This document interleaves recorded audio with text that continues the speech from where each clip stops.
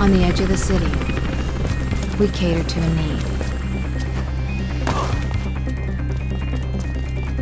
People need to transport information without being observed.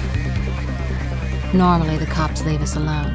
They've got bigger fish to fry. Now, things have changed. Something is happening.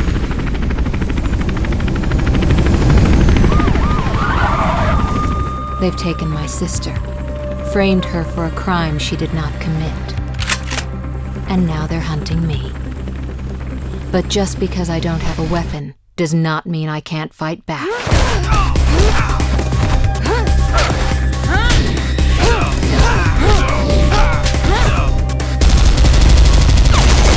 So now I'm coming after whoever is behind this.